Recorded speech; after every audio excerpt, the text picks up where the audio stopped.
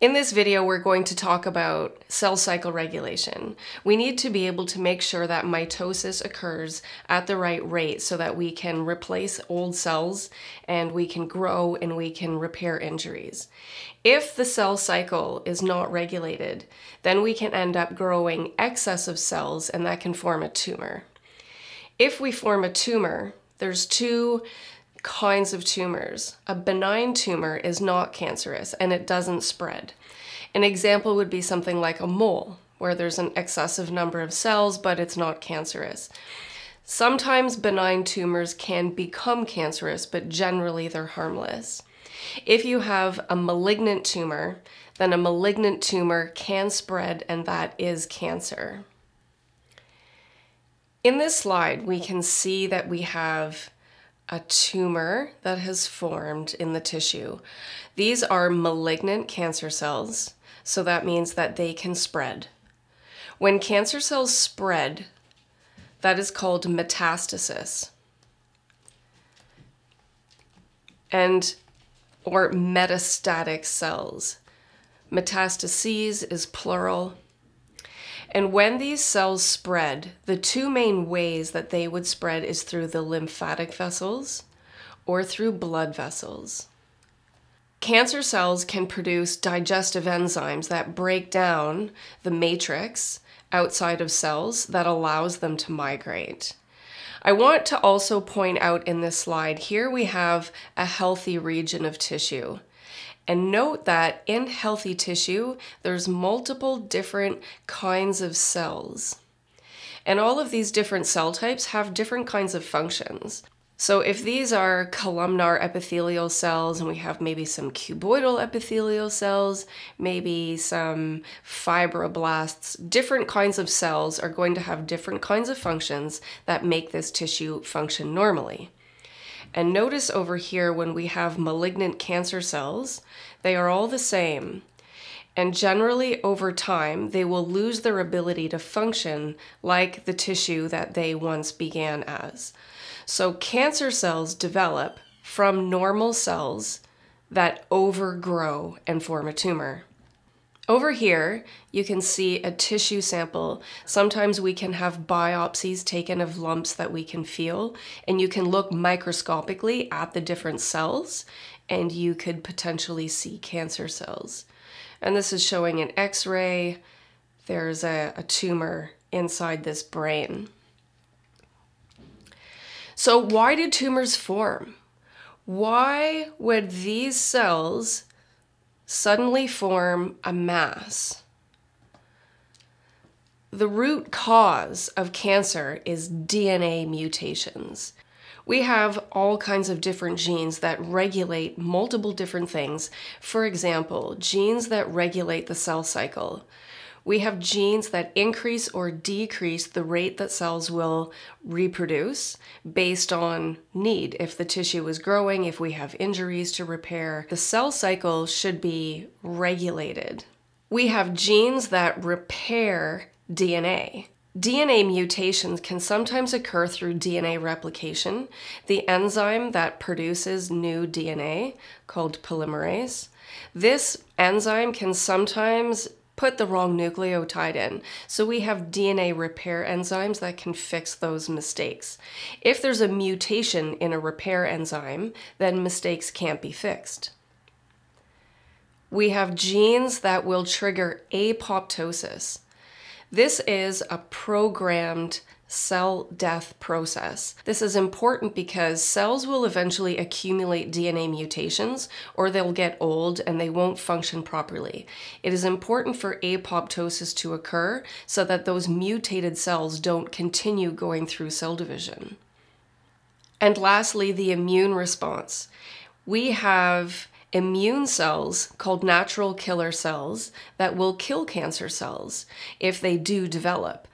We have all of these safety mechanisms. We regulate the cell cycle, we can fix mutations, we can kill cells that have too many mutations.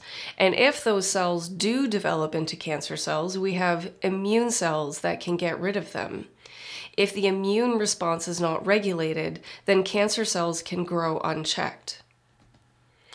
What kinds of things can cause DNA mutations? Why would those genes be mutated? One of the things that I mentioned was during DNA replication. Polymerase can sometimes make mistakes. We have a few different ways of dealing with that. Polymerase itself can fix some of the mistakes that it makes. We have DNA repair enzymes that can fix some of those mistakes. Also, sometimes DNA can be mutated by substances. DNA repair enzymes can fix some of those as well. And then we can inherit some mutations. Sometimes we get DNA that has mistakes from the sperm or the egg. There are a lot of substances that can be very damaging to DNA. I have a chart that is going to list some of the most common kinds of carcinogens. A carcinogen is something that mutates DNA and causes cancer. In this list, some things are more likely to cause cancer than other things. Everything is dose dependent, right? We can handle a certain amount of exposure to things because our body has mechanisms for getting rid of toxins and for repairing DNA or getting rid of cells that are damaged. Different kinds of carcinogens are categorized as category 1, 2, or 3 based on how likely they are to cause cancer. So some things are only going to cause cancer in huge amounts or long-term exposure. And different people have different responses to different kinds of carcinogens. Radiation, that would be things like X-rays, dioxins, tobacco, smoke. Aflatoxin, I want to point out, this one is interesting because this is why we roast nuts. Different kinds of aflatoxin fungus can grow on raw nuts and it can be quite carcinogenic. Formaldehyde, certain viruses, HIV, HPV, and hepatitis are the most common viruses that can cause DNA mutations. These ones are a little bit sad. Benzopyrene when you char barbecued meat. Oh, fun fact though, if you have really healthy gut bacteria, they can help get rid of some of those carcinogens. So you can have a little bit of charred meat. Acrylamide in starchy foods. So when you cook starchy, fatty foods like French fries and potato chips at really high temperatures, it produces a substance called acrylamide, which over time is going to mutate DNA. Growth hormone, recombinant bovine somatotropin.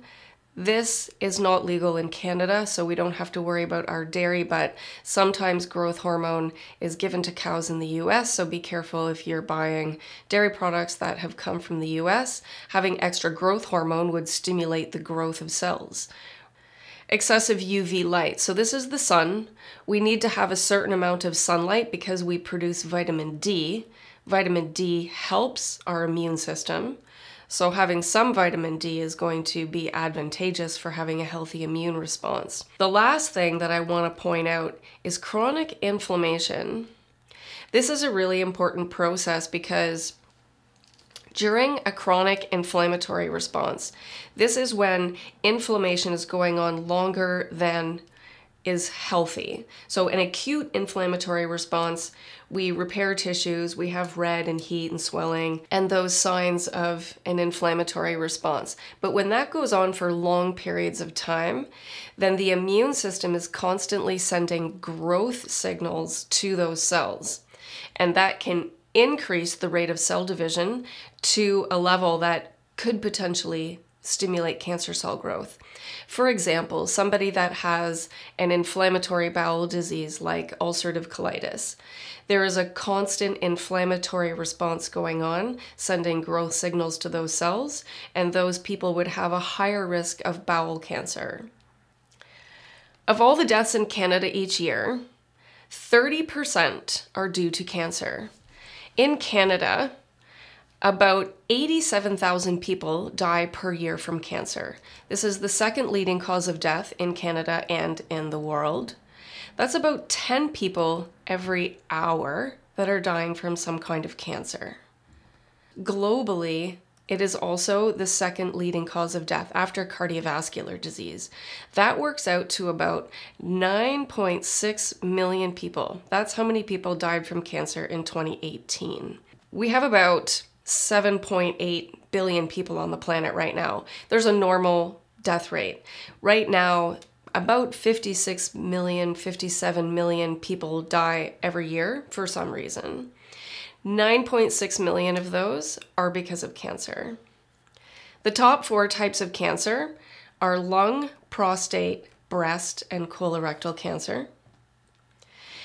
And interestingly, lifestyle factors play a very significant role. The National Cancer Institute has come up with a list of the risk factors that are the most common in the development of cancer. Only about 5 to 10% come from inherited gene mutations. Many of the other things are either exposure to carcinogens or smoking. Smoking is highly correlated with lung cancer. Excessive alcohol is associated with several different kinds of cancers, including liver, stomach, esophagus, and mouth cancer. Now, these factors are all related. Chronic inflammation that I already touched on.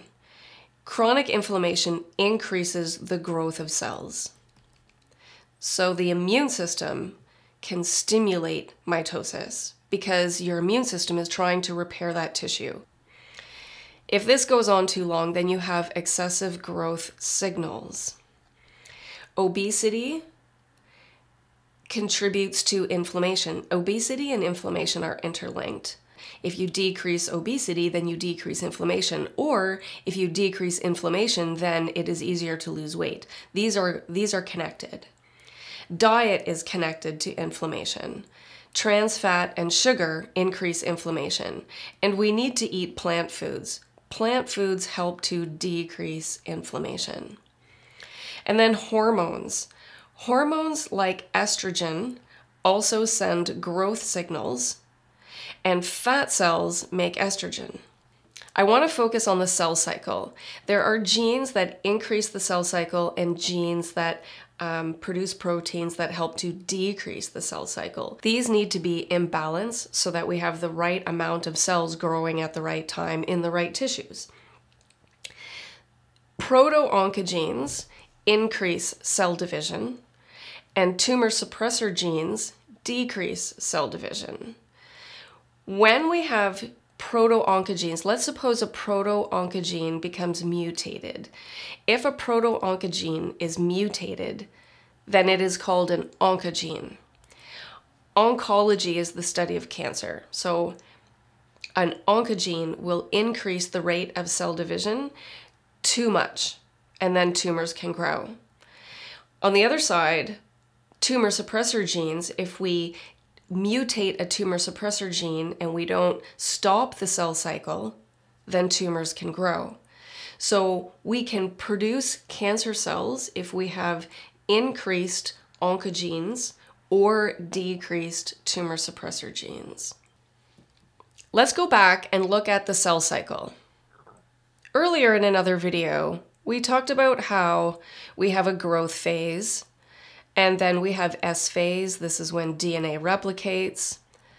And then we have a G2, which is another growth phase, and this is preparation for mitosis. And then we have prophase, metaphase, anaphase, telophase, and cytokinesis, and we produce 2 new cells. This is our normal cell cycle. What I want to point out is that we have checkpoints throughout the cell cycle. There are 3 specific checkpoints. One is in G1. We have one in G2, and we have one during mitosis, specifically during metaphase. The G1 checkpoint is where the cell looks at the DNA. We have genes that produce proteins that look at the DNA and make sure there are no mutations before we go into S phase. If everything is fine, then we replicate the DNA and we go into the next phase. Then we have a G2 checkpoint, and we look to see if the DNA that has replicated properly and that there are no mistakes. If the DNA looks good, then we move into mitosis, and we have one final check of the DNA to make sure everything lined up properly, and then the cell cycle will continue.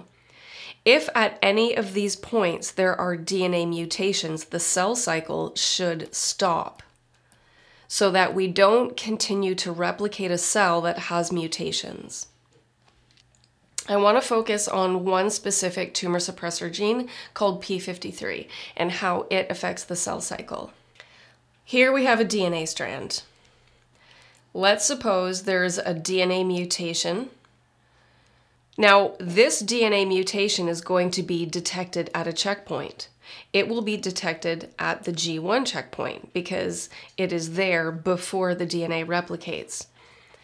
So the molecule p53 is going to find this mutation, and it will stop the cell cycle at the G1 checkpoint because p53 is a tumor suppressor gene, so it stops the cell cycle.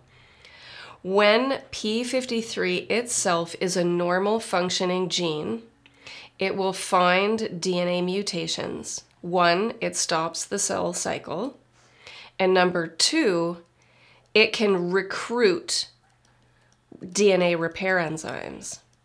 p53 itself is not a DNA repair enzyme, but it can trigger DNA repair enzymes to come and fix this mistake. Now, two things can happen. One, the DNA mutation can be fixed.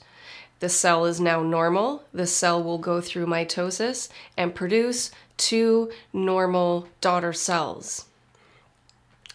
Or the DNA mutation cannot be fixed. Sometimes DNA repair enzymes can't fix the mistake. Then what will happen is p53 has a third function, and it will trigger apoptosis.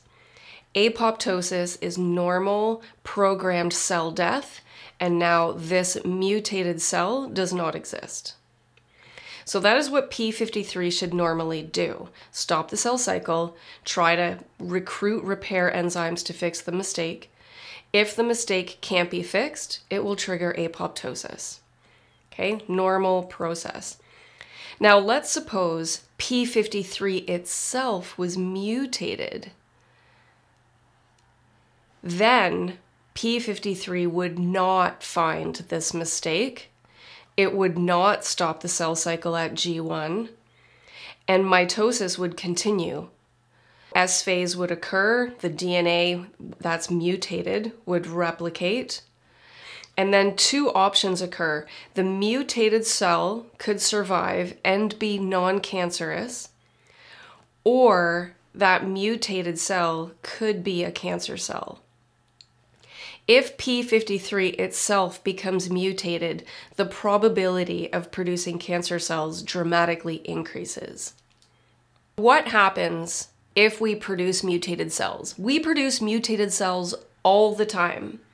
We always have DNA mutations. We accumulate DNA mutations just from living for our entire life. As we age, the probability of having cancer increases because we accumulate more DNA mutations over time. Our body can deal with quite a lot of mutations though. So one of the things that will happen if we mutate DNA, we can use tumor suppressor genes to stop the cell cycle. We can try to fix the mistake, or if that mutated cell is replicated, then we can trigger apoptosis and we can kill the cell that reproduced, that shouldn't have. And then our third mechanism is to use the immune cells. We have natural killer cells and cytotoxic T cells that can kill mutated cells. So we have a lot of redundancy. We have a lot of ways of either trying to fix the mistakes or get rid of the cells that are mutated. And if all of those systems fail, then cancer cells can develop.